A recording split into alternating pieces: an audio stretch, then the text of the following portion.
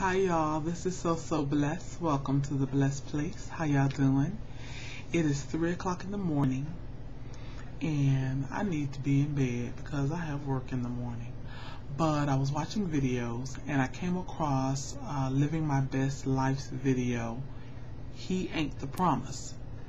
And I just had to do a video response because, and you have to watch the video because I'm not going to make this a long response, so I'm not going to go back through what she was talking about. You know, you have to watch her video if you want to know. But she was so speaking to my situation and my testimony. And I don't care if this video don't have but 10 views. I just pray that it's the 10 women or men who need to hear this. Her video, He Ain't the Promise, took me back many years ago. I had a boyfriend, my daughter's father, and eventually I had given my life to Christ. We had been together like 5 years, and Derica was about 3 years old, and I had given my life to Christ. And I told my boyfriend I could no longer be with him. I couldn't provide for him physically what he needed, and he wasn't trying to turn his life over to Christ. We couldn't be together. Fast forward, you know, I thought that the Lord was going to bless me with, you know, the desire of my heart. If I delight myself in the Lord, He will give me the desires of my heart. And I was banking on His word. And year after year after year, single 2 years, and single 4 years, and single 6 years, and single 8 years. And I can remember being single now maybe about 5 years. And I can remember being out walking. I remember this so vividly. I was out walking and talking and praying to the Lord and crying out and hoping that vehicles passing by didn't think I was a crazy woman walking down the road crying. But I'm crying out to the Lord and saying, Lord, when is my husband going to come?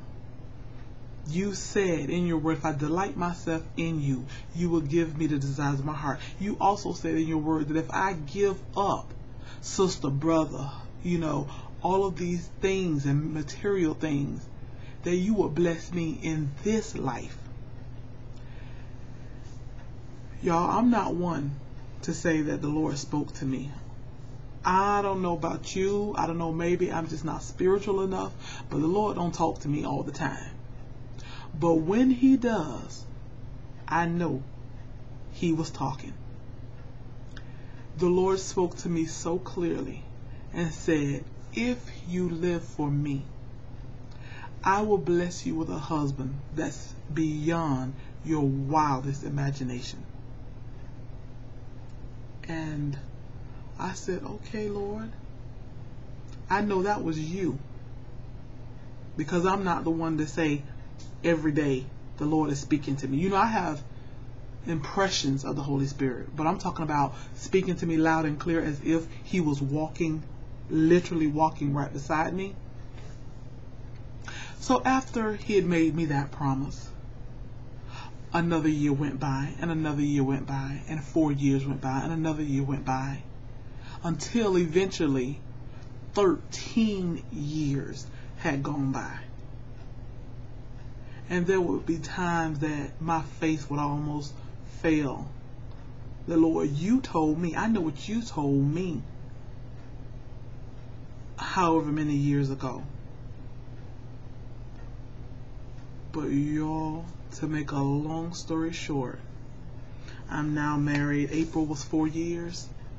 And the Lord blessed me with a husband that's beyond my wildest imagination. Blows my mind. I actually sit and say, I'm waiting for the real person to surface, because this can't be real. This can't be true.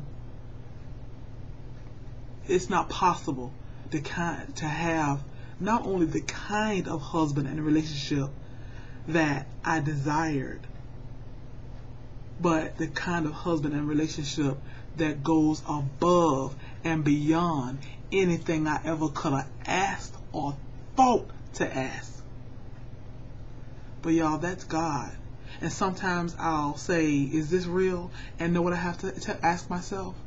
Deidre, whose report are you going to believe? Are you going to believe the report that God gave you? The promise that He gave you years ago?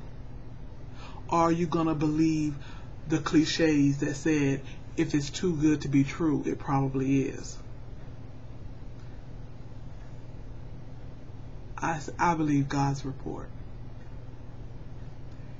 And if you're watching this and you're waiting on something from the Lord, whether it be a husband, whether it be anything else that your heart desire, and if God has given you a promise, hold on to that promise. Hold on to God's promise, because His word is true.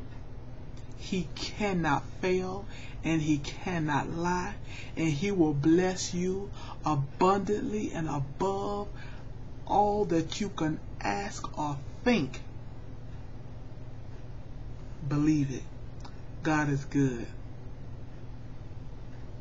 And if He tells you, or if you get the impression that the one you with, he ain't the one, he ain't the promise, believe it, he ain't the promise. But God will give you beauty for your ashes. Y'all be blessed.